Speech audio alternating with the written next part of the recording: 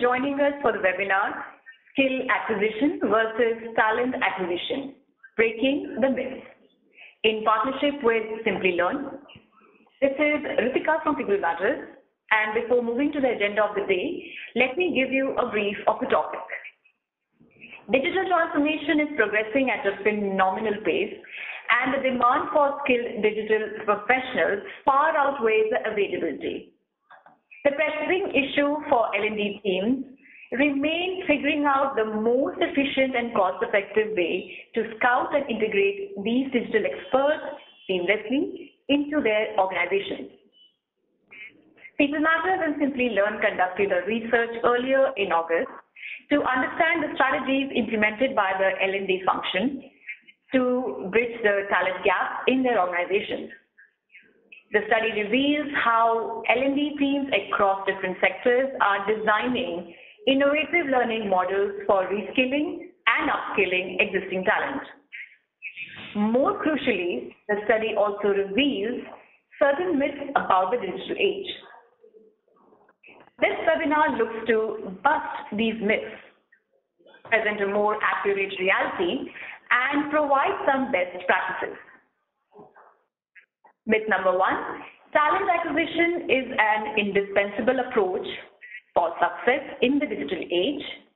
Myth number two, return on investment from L&D initiatives is tough to quantify. Myth number three, even if the business needs change, there is no compelling need to recalibrate L&D framework. And also, we cover the best practices like how some of the leading technology giants have taken digital technology training to the next level. Let me now introduce the speakers for this webinar. We have the privilege of having with us Mr. Krishna Kumar, CEO Simplilearn, and Ms. Chetna Munshi, Head L&D Global GSC, Ericsson India. As the CEO of Simplilearn, Krishna is responsible for accelerating growth and driving new business opportunities for the organization's online courseware and learning approach. As a leader, Krishna brings a rare combination of creative, analytical, and operational skills. He believes in balancing technology with human interaction in delivering a world-class learning experience. Krishna is part of the prestigious 40 under 40 list for 3 years in a row. He earned his engineering degree from NIT Surat. Apart from exploring his entrepreneurial skills, Krishna is fond of athletics, is interested in reading books of all genres, and has a passion for teaching and learning. An L&D professional with 20+ years of experience across industry, Chetna has led large global teams across domains, as well as set up learning functions in 2 organizations in her career span. She is currently heading L&D function in Ericsson India. She is responsible for L&D activities across all global delivery centers. Prior to joining Ericsson India, she was General Manager with HCL Technologies. Our partner today for the webinar is Simplilearn. Simplilearn is one of the world's leading certification training providers. They partner with companies and individuals to address their unique needs, providing training and coaching that help working individuals achieve their career goals. With a library of 400+ courses, Simplilearn has helped 500,000+ professionals advance their careers, delivering $5 million in pay raises. Simplilearn has partnered with several organizations in their digital transformation journey by providing unique solutions on upskilling their talent. We have saved time for you to ask questions at the end of the webinar. For those watching live webinar, you can submit questions at any time during the presentation through the Q&A section. We'll respond to as many questions as time allows. We have an exciting topic to discuss in this webinar today, so without any further delay, let me invite Mr. Krishna and Ms. Chetna to take over. Over to you guys. Thanks, Ritika. Good morning, everyone. This is Krishna speaking. And first of all, let me welcome you all of you again to this webinar. It's my pleasure to speak with you along with the industry leader Chetna Munshi. And also, let me start this session by admitting that I'm not a trained HR or an L&D professional, but I had the privilege of working with many HR and L&D leaders in the last 7-8 years. And so I would bring an outside perspective on this topic on how do we see some of the challenges of the organization on digital skilling being handled by a lot of HR leaders, and how an outsider like Simplilearn has been helping them. And my co-presenter Chetna, she's going to talk about how this problem is being viewed by a large global enterprise like Ericsson, and she will bring in the insider perspective on this particular topic. To be on the same page, describe what do we mean by skill acquisition and what do we mean by talent acquisition. When we say talent acquisition, we are referring to getting talent from outside an enterprise, and when we are referring skill acquisition, we are referring to training the existing employees on a new skill that's required by the enterprise to do whatever they want to achieve as their enterprise goal. So with this context, we'll move on to the next slide. If you look at the human history for the last 300 years, there has been massive changes brought in by new way of doing things, new technology, new discoveries that has a huge impact on our lives, right? So if you see one of the biggest discoveries of 18th century, it was all about like steam engine. It was about mechanical production, and that has a huge impact on how people used to live their lives during those times. Like I'll just give you some more context on this whole mechanical automation that happened in 18th century. So if you remember, before 18th century, the global world powers were Ottoman Empire of Turkey. But within a very short period of time, within a 100-year period, the global power moved from Turkey to Europe. And one biggest factor that impacted this move was discovery of printing press. That was completely a mechanical device that allowed Europeans to print books, to share knowledge. So think of it as an internet equivalent during those days. Like one of the powers that internet has brought us is that information is available on your fingertips. There was a similar kind of impact created by the printing press in 1800th century that led Europeans become more knowledgeable, they become more aware, and over a period of time they really surpassed Turkey and they became a superpower. Just a small invention and the kind of profound impact it had during that time. So when we move from 18th century to 19th century, the world discovered electrical power. And that again had a huge impact. A lot of industries started getting created, and that created a totally different kind of ecosystem. And then again, after 100 years, we had automobiles, we had IT coming up and impacting the way we live our lives. But if you look at the pattern, most of the profound changes were happening every 100 years. Every 100 years or so, the world was discovering something new. But what is happening in today's world is that what used to happen in 100 years is happening in 10-year or even shorter time frame. And that has created a different kind of problem altogether. And that problem is what we are going to talk about, and how our organizations are handling this problem of change. Change was always there in the world, but the speed at which change is happening is much faster than what it is today. While I'm speaking on this topic, if you have any questions, please feel free to keep writing on the chat window. It is appropriate. We might take those questions at that point of time itself. And of course, there will be some time towards the end of the session to take Q&A. Just to quote some of the thought leaders from the industry about the changes that are happening in the world because of this whole digital disruption, there are some thought leaders who are predicting, and maybe they're predicting rightly so, that many companies who do not transform themselves at a speed that it is required to transform, they might be out of business very soon. And like what John Chambers said, that 40% of the businesses might not exist in the next 10 years. While it's a problem, it's also a great opportunity for a lot of entrepreneurs, because if 40% of the Fortune companies do not exist in next 10 years, it also means that there will be 40% new companies will become Fortune companies who do not exist today.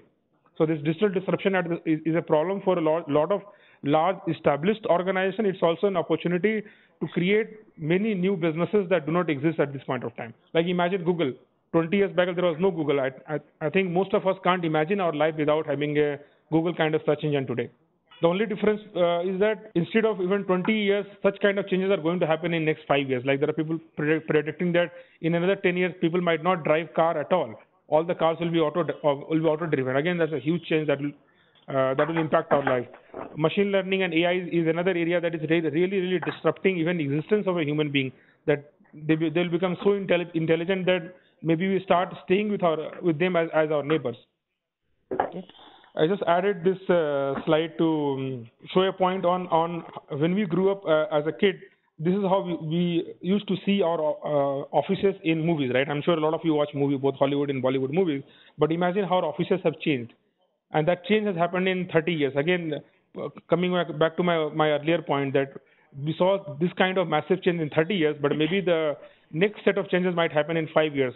There's also a prediction that in next 5 years maybe lot of people will start working from home, and most of the companies will rely as much as 50% or even more of their workforce not being their full-time employees, maybe working from their home, working based on assignment, and maybe working couple of months in a year, not really working for the entire 12 months to earn their living. What all implies to an organization that since the skills are changing very rapidly, it's creating a massive problem for the enterprises. It's creating a massive problem for the enterprises because they need to be really they have to prepare themselves to have enough skills so that they can work on some of the transformation that they want to drive internally. And if you look at the surveys being done by independent organizations, one of the surveys says that 64% of the CIOs think that they do not have enough digital skills internally to achieve their goals that they are striving to achieve. There's also a data point that says that almost 40% of the IT workers in India needs to be retrained, and this is the NASSCOM data. And when we say that the extent of reskilling is not like they're learning a new skill, NASSCOM predicts that if 40% people don't really reskill them, that they have the risk of losing their jobs, and that is quite scary. And there's a lot of work they are also planning to do in this direction to make sure that there's enough reskilling opportunities available for them to get trained and learn those new skills. So in this context of digital skills are like changing very rapidly. It is like threatening the existence of many organizations. It's also threatening the existence of professionals working in those areas. I'll pass on control to my co-presenter Chetna to share how does she looks at this problem in a large enterprise like Ericsson, and how are they viewing this problem and what are they doing about it. So Chetna, over to you. Thanks, Krishna, and welcome again, everybody. I hope I'm audible. Yes, you are, Chetna. Okay, thanks. Okay, to continue with the conversation, I think it's very apparent for most of us who are in the industry who have been working for a while, even if we've been working for a couple of years. Digital skill is the buzzword. Most of the time we hear it both internally within the work that we are into, the jobs we are into, as well as when we go out and interact with our peers across the globe. We hear digital skills being of paramount importance. Just to give our context to that, in a typical organization, even if it's not a high-tech organization, what's been quoted is that almost 20% of our time on an average work day is spent just in searching and gathering information that you require to get your work done. So which means almost 1/5 of the time that we are spending on an average work day is not to actually do the work. It is just to kind of gather the basic information that is required for you to get the work done. Similarly, another almost 28% of the time that we spend typically in a day these days is just to read and answer to the emails that we receive. So actually what that leaves us is not even 40% of time that we actually spend on our work that needs to be done. So remaining almost 60% is either gathering the information around the work or reading about it, reading about the mails and gathering that information, sorting out that information, and then actually getting to the work. So a digital enterprise, what the challenge we are facing is threefold. The way I look at it is work is becoming more and more complex. And why is it becoming complex? Because you have that many more people, you have that many more stakeholders, you have that many more interactions that you need to get done before you can actually decide how and what you need to do to get your work done more efficiently. So collaboration becomes a very big thing. So in fact, most of the large organizations these days, there is a lot of focus. In fact, there are separate teams in many organizations that I'm aware about where collaboration and knowledge management is kind of a separate function that has been carved out because there's so much of information around. there is a threat that even though we have so much of information, at the same time, it is not so easy for people to reach out. It's not so natural for people to collaborate and share that information with the other audiences in the same organization or even outside the organization. So that's one challenge most of the organizations these days are facing. The second one is, of course, with globalization, with more and more organizations globally outsourcing some of their work to other parts of the globe, we are facing a virtual workplace, which means if there is a team of 20 people working on a particular project or an assignment, it's not necessary that most of the people will be physically available in the same place or the same location or even in the same country. So I think for a large enterprise, it's quite common for us to work in a team which is spread across different countries, which is spread across different time zones. So the ways of working, what were traditionally relevant when you have this team in the same location or even in the same country, the dynamics is completely changed when that becomes a virtual workforce. So how you get the work done, how do you share that information, how do you get that information into a shape and form which can be effectively leveraged, that becomes very different in a virtual work environment. And the last I just spoke about that briefly is because there's so much of data and information available, getting that information, the right information at the right time is another challenge. So that's the reason I think people still, for any and every information, still prefer going to, let's say, YouTube or going to a Google search or a similar application that might be available within the business enterprise, because finding that one information piece which is relevant for me at that point in time is a crucial way of being more effective. So I think these are the three major challenges which any digital enterprise is facing these days. So thanks, Chetna. So that was a very good thought, Chetna, from an insider perspective. In fact, I'll share a short story that I had read some time back about IBM, that few years back, I think 20 years back or so, IBM was looking at getting into a new area and they couldn't find any information to get started on the new area. So the person who was working on that project got this idea that why don't he approaches patent office to see if someone has filed patent related to that area. And they approached patent office and they were surprised to find that few of the patents filed on those areas were by IBMers. Coming back to your point that there was so much of information available within an organization to the extent of having what kind of patent that organization has filed in the past, they were not able to find internally and they had to go outside to get that kind of information. So that was always a challenge. Of course, with a lot of new digital tools and tools availability, it has become relatively easier than what it was earlier. But at the same time, since the information has become so much that still we are into the same problem. Now coming back to the myths, the first myth that I wanted to talk about is that many times when we think about getting talent in a new area, the natural thought process is that we should go out in the market and try to hire someone who already has that kind of experience and expertise, who can bring in that experience and expertise, and as an organization we leverage that talent and try to speed up our work.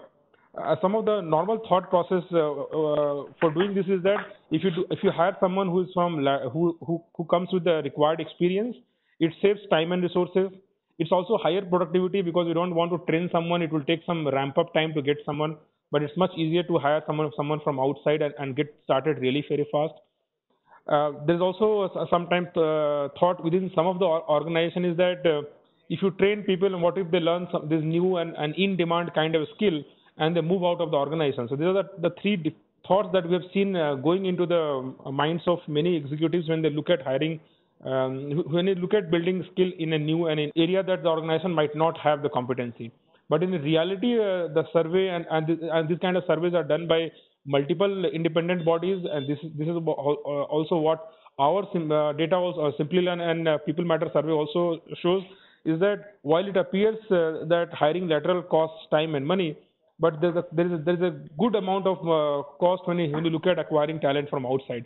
The average cost of hiring a senior level talent is roughly about 20% of their CTC, which is quite a significant cost. while lateral might have the required hard skill that the organization is looking at building and relying on, but whenever someone new comes from another organization to a new organization, it takes some amount of time for them to get adjusted to the new culture. It gets time for them to understand the existing system in place. So there is always a ramp up time for anyone who knows the skill but still wants to apply that skill in a new setup that they have got hired into. So it's not necessary that a new person comes up and he becomes productive from day one. There is a time. So if you look at hiring someone internally, they also might take time and maybe learn that skill. And then the third point related to training people and they're learning the skill and they move on. In fact, the global data says that people who come from outside and if they have spent significant amount of time in a one kind of organization, if they move to another organization, the attritions are generally very high. People don't get adjusted to the culture, and in general, this is the common data across multiple organizations, is that the attrition is high among new people. So people typically leave within the first few months if they don't get adjusted to the organization or they don't get the kind of comfort or the kind of work environment they are used to working. So this is our view, and I will ask Chetna to share her perspective from an insider on how does she looks at this statement. Great. So let me kind of go back to, let's say, about 15 years or 20 years even, or maybe even 10 years, I would say. I have been in L&D domain for a while now, and obviously I have interacted with all my peer organizations in HR, be it talent acquisition, be it workforce planning, be it talent management, and others. There was always been this hot discussion about should we buy the talent, should we acquire it, which is talent acquisition team's responsibility, or should we really look at growing the talent internally from the existing pool of people that are available. In my experience, both have their own place. However, with the current business reality moving more to higher efficiencies, higher focus on cost reduction, better customer satisfaction, faster pace at which the workforce is supposed to be doing the job with the required skills and competencies, I would say the needle is moving gradually more towards skill acquisition rather than talent acquisition. But of course, that does not mean that the hiring is stopping. Of course, the hiring has its own place and a very important one at that. However, what I've seen happening is that in most of the organizations, particularly in technology focused or technology where technology is at the base or the fulcrum of the business enterprise, talent acquisition as well as skill acquisition, I think both these teams are working in a highly collaborative manner to ensure that we only hire talent where we do not have an option of skilling that talent internally. So the first option or the first choice of most of the enterprise these days is to look at the talent internally which is available, which can be upskilled or cross-skilled. But of course, both upskilling and cross-skilling and internal talent comes with its own challenge of time, money, effort, and then at the end of the day, you may not get 100% result in terms of the fitment of the competence. However, more and more organizations are working out different models to ensure that that works, because for the reasons that were just stated, that cost of acquisition of a talent, even though at a middle level, and of course this cost will go up as the seniority of the resources goes up, is much higher than grooming that person or the team of people internally. As I said, even if you are hiring somebody from outside, how fit or how easy would this person find to get culturally acquainted with the new ways of working of this organization compared to where this person came from? And this kind of becomes more pertinent as the hierarchy or the seniority of that resource grows up in the organization. So maybe when you are joining an organization with less than 5 years of experience, it may be comparatively simpler for you to gel into the new organization. But as you grow more in the experience, your parameters of what you would like to see in an organization obviously grows that much more. So your expectation of what you would like in terms of the environment, in terms of the culture, in terms of what you learn from the organization and what you can contribute back to the organization, all those also become a prime factor for a person to decide, whether it was a right move in terms of making that shift from organization A to an organization B. And in that process, productivity in that process, output of what that person can deliver for the new organization, to some extent takes a hit. So given all these factors, yes, it is, as I said, the needle is more and more shifting towards ensuring that, if possible, what are the options available internally? And of course, wherever that's not an option, for example, we are, as a business, getting into a completely new technology area. We are getting into an area where we do not have the existing skills available in the organization. Then, of course, talent acquisition would be the only option we need to go with. But if we have something available internally and it's a question of scaling it up, it is always a mix and match between what can be groomed internally versus what can be hired from the market. So I think that's something that I would like to say what I see, or what I have seen rather, in most of the organizations that I am aware about and I have worked with. So thanks, Shekhna. That's an excellent perspective, that both are important, but the fulcrum is shifting more towards skill acquisition compared to talent acquisition. Another trend that I see being on the same topic is that in the new digital skills, there aren't enough talent available outside anyways, because everybody is in the same boat, right? There are not enough professionals, there are not enough companies working in the new areas, but everybody is realizing the need to get into those areas because they're kind of threatening the entire existence. So that's another factor also, is pushing more and more companies to start building competency in those areas. So moving on to the second myth is that ROI from L&D initiative cannot be quantified. So this has been, I think, a topic. This is not only related to the digital skills. I think this has been a topic for discussion for quite some time, and there are a lot of one-liners also around it. Like I remember all the time that CFO asking a CEO on why are we investing so much on our employees? What if they learn and move on? And then the classic response from the CEO is that what if they don't learn and stay on? That's a much bigger challenge than letting people go on.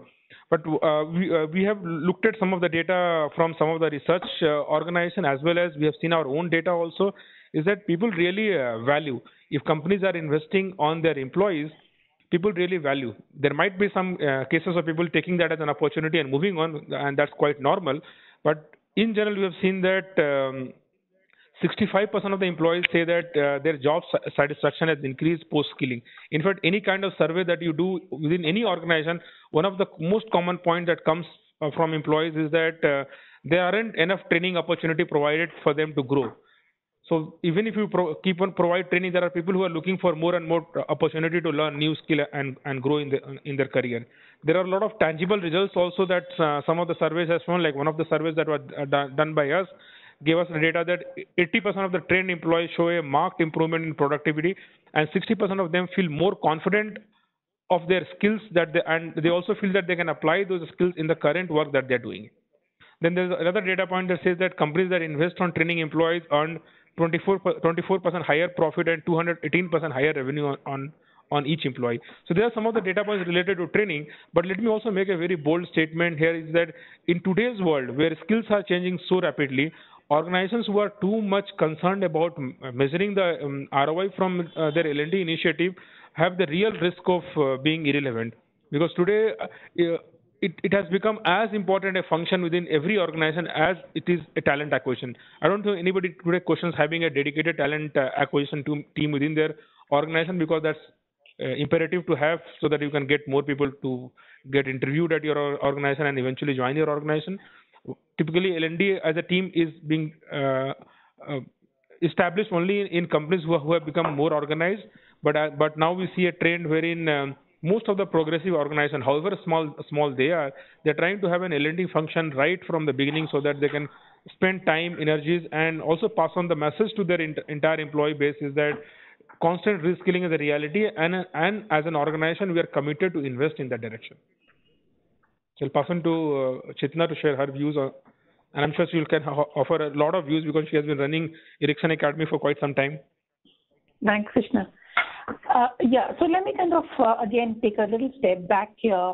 Why is ROI relevant? And of course, the miss is, can it be quantified?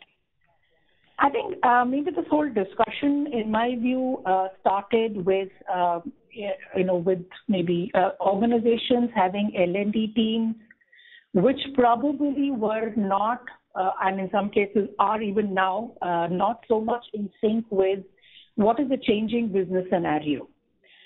Traditionally, the role of L&D was more like an order taker. It is like business tells you what you need to do. You simply go ahead and ensure that that happens. I think, however, the way I look at the changing face of L&D, and I don't think there is a choice we have as L&D professionals, because if you don't do that, I think there is a huge, if I may call it a threat to the L&D function as a whole, that how much are we aligned with what's the business's expectation from learning as a team? And I'm not talking about learning in the traditional framework of taking the requirement from the business stakeholders and ensuring that we kind of deliver that and we move on to the next transaction and so on and so forth. I think we need to take a step back to say, okay, whatever we are delivering as an organization, as an L&D organization, has a relevance to the larger purpose of the business for which this function is catering to. And in this slide itself, what I've tried to capture is that in my experience itself, measuring ROI wherever required, of course, it requires time in terms of creating those data points and then, making that analysis and then coming back and correlating how relevant would that be. But it's definitely possible, and it really doesn't matter which domain or which technology or even non-technical areas that you want to measure it for. It's doable, of course. The paradigm would shift, the data points would shift, your methodology may also shift, but it is possible. In this slide, I have tried to give a couple of small, easy, doable ways in which ROI can be measured. Some of you, I'm sure most of you rather, would be aware of Phillips ROI model. So traditionally, the Kirkpatrick model, which was at 4 levels that we had. So typically, we had the 4th level where we were measuring the result, which is, did the training intervention that was done have any impact on the performance of the people who underwent that particular program? ROI or the Phillips ROI model actually adds one more layer, which is the 5th layer, which tries to measure traditionally that whatever was the investment that was done for a particular training intervention, what was the return from that? So if you were to measure it in dollar amount or rupees, what went into organizing that program versus what is the enhancement of the skills that are resulted, and if that can be quantified is what essentially we are looking at in terms of measuring the ROI. And some of the ways is you have a control group in which you test it out, you monitor the results before the learning intervention was executed versus after that. You have the triangulation method in which you are taking different perspectives of how it can be done. And of course, most important is that your stakeholders for whom you are doing it and their managers and their leaders actually testifying that whatever has been delivered actually has an impact on the bottom line. Now, I agree with Krishna that it may not be, we may be killing the bull by over-whipping it, by, chanting about ROI for everything, which is not doable. It's not even practically possible because you always, with any function, live with certain constraints in terms of time and resources that are available to you. ROI, in my experience, is worth an exercise, but only for a very, very niche program which actually can have a positive revenue impact on the organization. But for general interventions, which are most of the time run, maybe 80% or 90% of the interventions, maybe doing it even up to a level 4 is, I would say, a great attempt for an L&D as an organization, because at the end of the day, my experience is that business would like to see how is that training program being relevant for ensuring that my workforce is faster skilled, is better skilled, is more able to solve the customer issues. If that is something we are able to do, I'm not sure whether for those interventions going up to an ROI level or a fifth level would even be required. But yes, wherever required for a couple of programs, if it is felt as a need, there are ways and means of doing that for sure. So thanks, Chetna. I also share my experience of working with a lot of enterprises in India. So what we have seen is that when it comes to hard skill, one of the ways in which we are proposing to a lot of our customers, and we have seen good response on that, is that if there are hard skills that are required by the existing employees, and once they acquire those skills, they can be put on a real customer-facing project.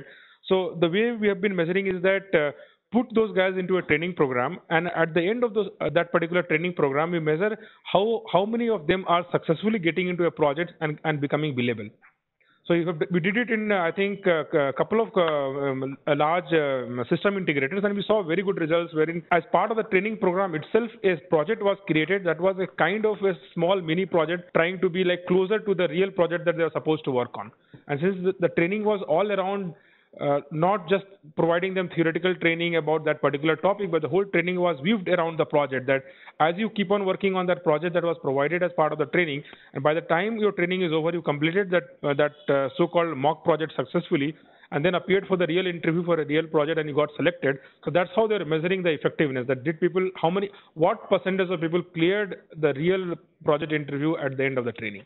So moving on to the third myth, which is that in the digital age, L&D function need not recalibrate for employee goals.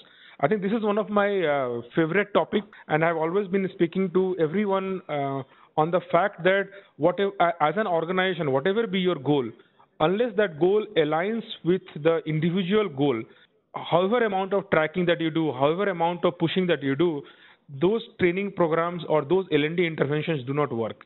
Because people are more concerned about their own growth, their own career growth. Where do they see themselves going in 1 year, 2 years, 5 years down the line? And if things are aligned as per their aspiration, it really works very well. Like the completion rates, people try to put in extra effort to really go and achieve their goals.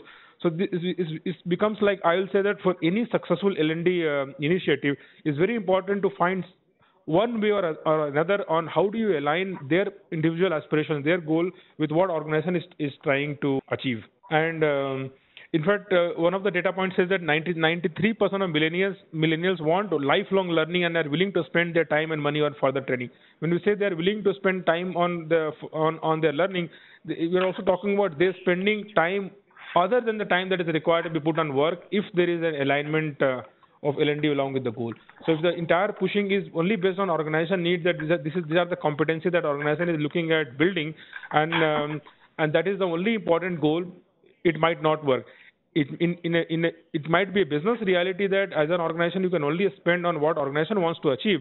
But as L&D professional, I think there is a need to somehow figure out a way through which we can see how those L&D can really add real value to the employee's need.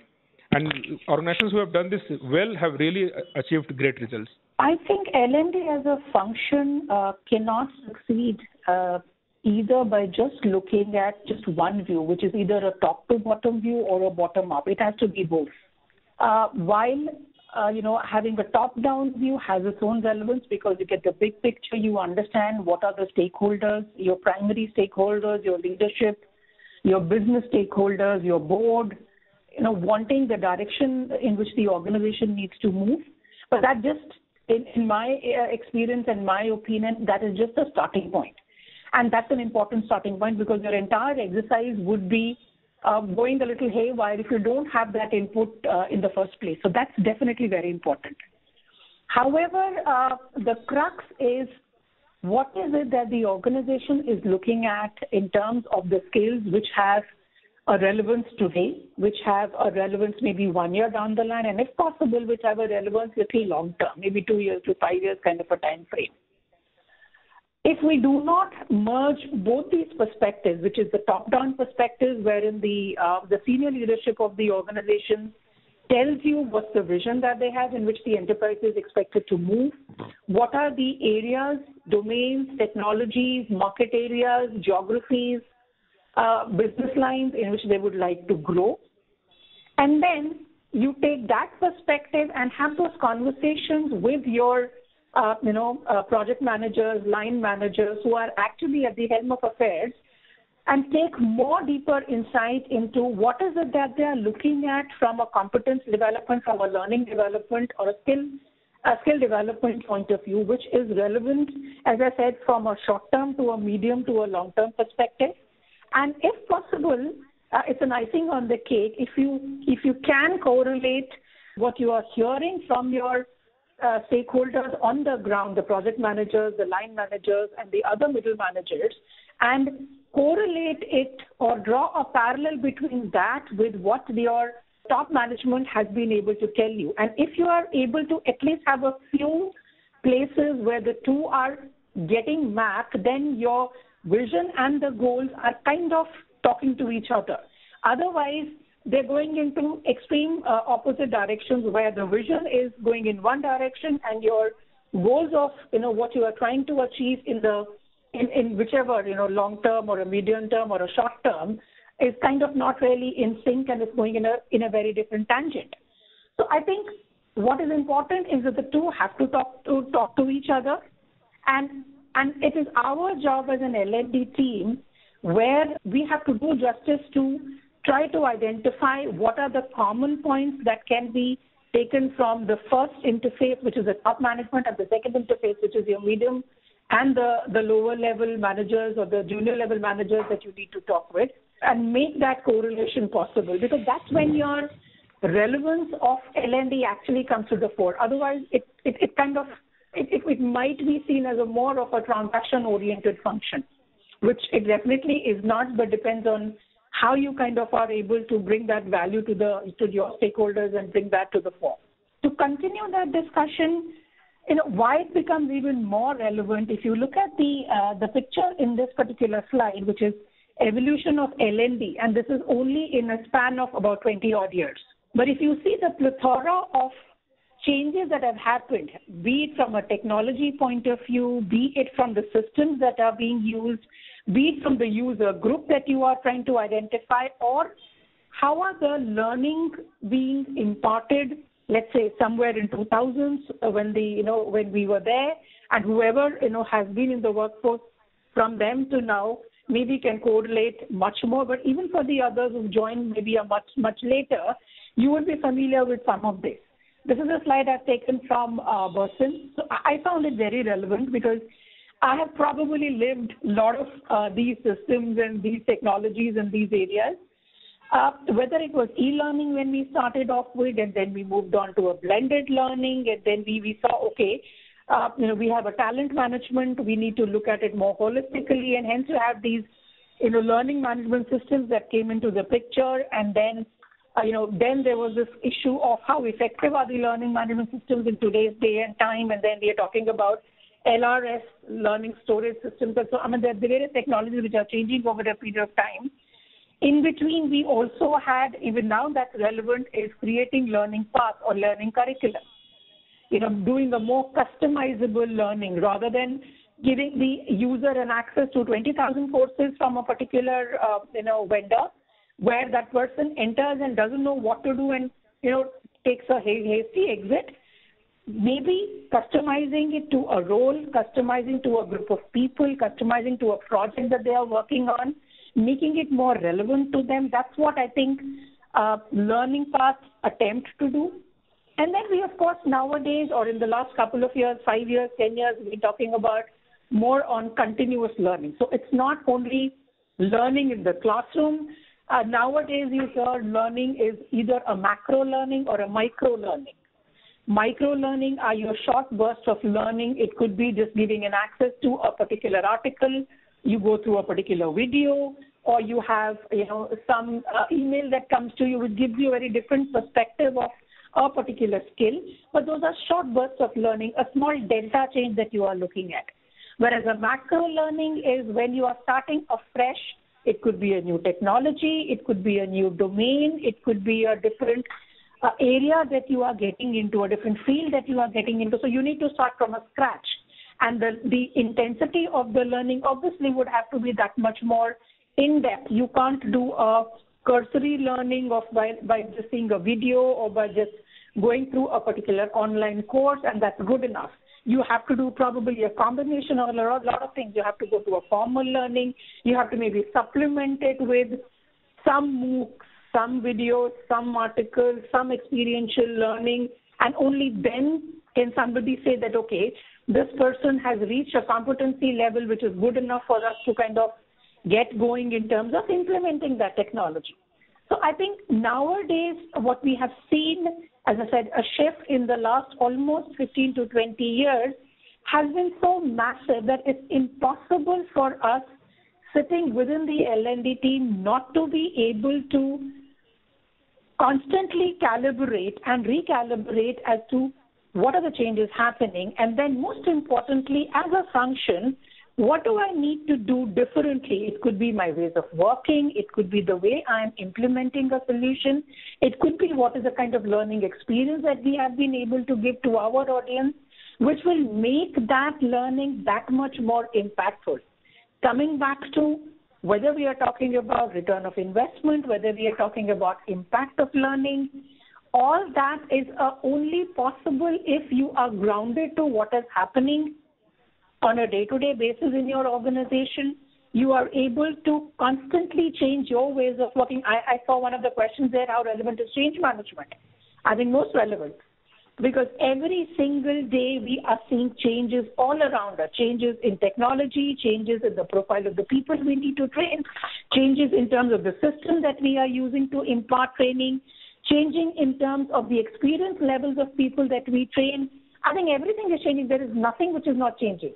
The only constant is the change in itself. So if we do not really have a sense of what has changed, then we will be in that phase of who moved my cheese. We don't even know what has happened. We won't even know what we need to do to remain relevant, to remain a function or a group of people who is seen as something which knows what they're talking about, and they're not living in, let's say, a 2000 or a 2005, when the reality of the business and reality of the organization was very different than what we are talking about is 2017, where everything is that much more different, and 2018, I'm sure, will be very different from 2017 in itself. So it's every time recalibrating, re-looking, and then coming back with your change strategy as to how do you then, in the new avatar, make yourself and keep yourself that much more relevant. So thanks, Chetan. I think that was a very good detailed explanation on how things have changed in the last 20 years. Also wanted to add one or two small data point is that in many organizations, when we partner with them to provide training to their employees, we have seen a marked increase wherein you just provide the training, and the cases where you try to provide training with an external certification. In cases of external certification, we see people get this feeling that these certificates are going to remain with them for their life, and in general, their entire participation in the process increases dramatically, in some extent by almost like 100%. There is another observation that we have seen in the last 1 year is that we offer a lot of courses, but recently we started offering courses called Master's Program. Master's Program is nothing but roles that you can get prepared. Like, for example, we have a Master's Program on Data Scientist, we have a Master's Program on Cloud Architect. And within a span of 1 year, these courses have grown much. The demand for these courses have grown much more rapidly than what used to provide earlier. So if there is a very clear-cut goal, I think that excites a lot of people to follow that path and take up those courses. I'm just complementing to your thought that this learning path concept has become really the de facto standard at this point of time. Unless you show a very good learning path to their employees, in general, the participation is not very high. But if the learning path is aligned to their career goal, the participations are way too higher. So with this, we'll move on to the next topic about a small case study that I like to share. So one of our customers, which is one of the largest consulting companies in the world, they started their entire journey of digital disruption recently. So like a couple of years back, they started thinking about digital disruption. They started realizing the fact that unless they transform their own business, which was like traditional IT, they have the risk of being irrelevant and maybe going out of the business in the next 10 years or so. Now we partnered with them and we started providing a lot of training for their employees across multiple countries. And within a very short period of time itself, they have seen almost 40 to 60% of their business across different verticals. Some verticals 40% plus businesses has become digital. Some vertical as much as 60 to 70% of their business has already become digital. That means they started getting, they are in fact helping their end customer do digital transformation and help them adopt the new technologies to do better than what they were doing it earlier. Now, since we have limited time, I'll pass on to Chetna to share her experience on the whole skill transformation journey. Okay, thanks. I think I'll not spend much time on this. I would like to maybe give more time to the Q&A here, but just very briefly, everything we spoke about today, I would want to correlate with one big theme, which is the learning culture. Irrespective of what kind of organization one is into, I think it's extremely important. And we talked about cultural fit, we talked about productivity, we talked about every other data point. If an organization is learning, there's agility in terms of the learning, and I would call it here not in terms of the technology, but generally the culture of the organization is more as they believe in learning, and that doesn't really mean how many hours of training has somebody undergone. That's not a measure. It's more of how easy or difficult is for somebody to pick up a conversation with somebody in the organization, could be a senior, could be a peer, could be somebody from the other team, and learn more about it, because we are getting more and more into a phase where learning is much more and goes much more beyond the classroom learning. So some of the ways in which we in Ericsson have, attempted skill transformation is, we have tried to merge the different parts of the people, be it the employees, be it the managers or leaders, and then merge that with how does the process come into the picture, what are the kind of platforms that you need, what are the kind of technology you should have to enable learning. So I think till all these things don't come together, that means your employees have a certain responsibility, managers and leaders have certain responsibility, your process and technology kind of only come as a glue to put all these things together. And of course, culture is a big contributor to the entire effort. How does it help the system, come together wherein everybody is learning? And in today's time and world where everything we spoke about is changing so frequently, you have to have not one, not two, not three, but as many options available to learn from. Could be a peer learning, could be an experiential learning, could be a learning informally through a blog, through a video, through something. That's only possible if you are able to put all these elements together and in a framework which enables and which encourages people to learn. I think I will kind of leave it at that, and maybe if we can move on to the next slide, and that should be Q&A, I guess.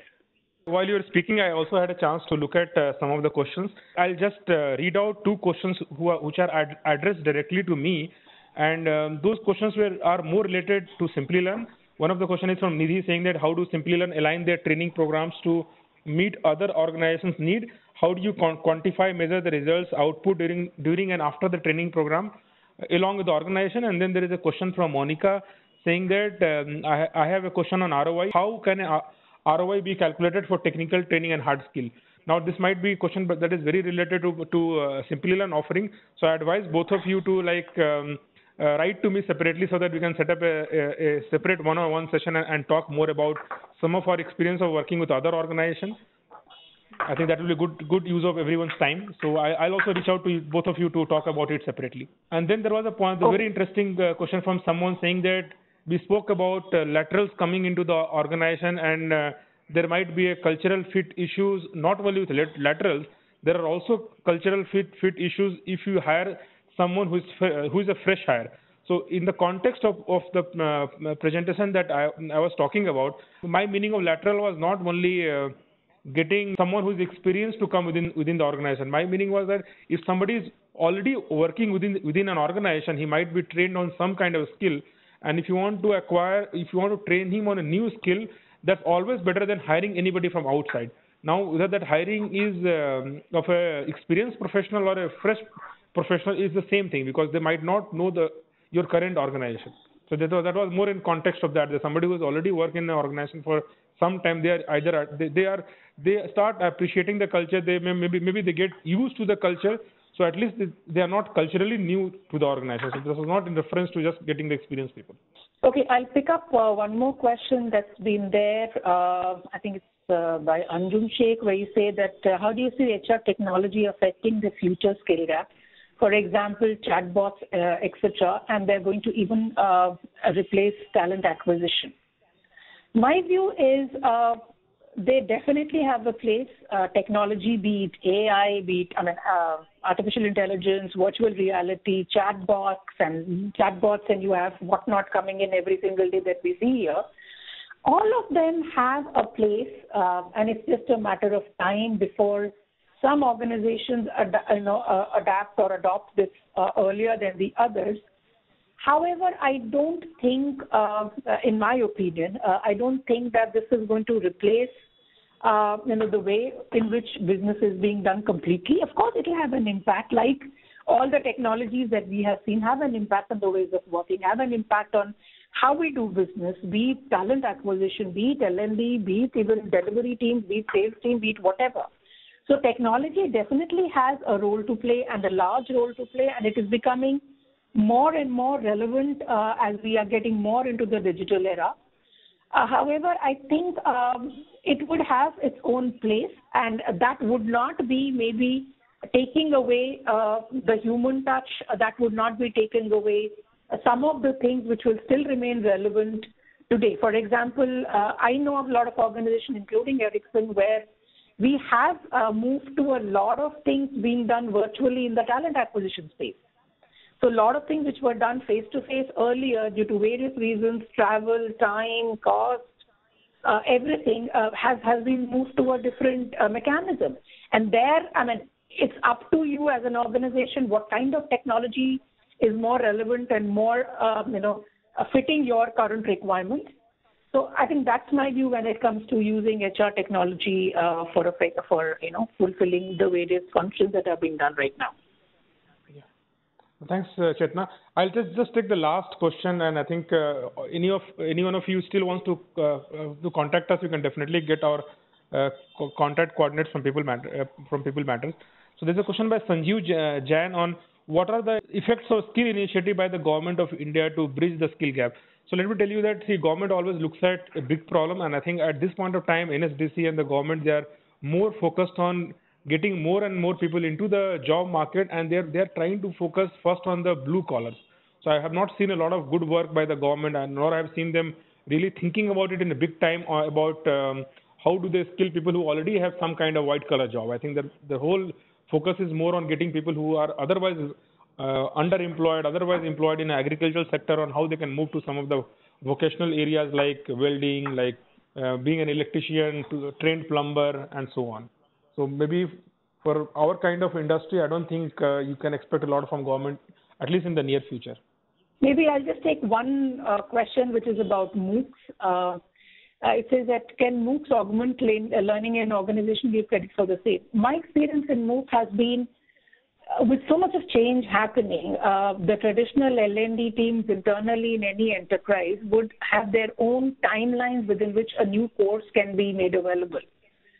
And I think that's where, for me, or as an organization like Ericsson or even other organizations that I'm familiar with, they take the help of MOOC very effectively. So it brings in here and now technology which will take you time internally to develop. It may not fit 100% of your competence needs, but at least it gives you the advantage of starting faster, starting and reaching to a particular level, and then by the time something else comes up formally, at least you have some level of competence already built. And the last question is having the older generations aligning with the new generations or millennials, and how can L&D contribute to it? Again, a very interesting question from Ambalika. I think here, one of the ways in which I have tried to do this is that you have to create forums, and essentially these should be informal forums where you have different generations coming together and interacting with each other.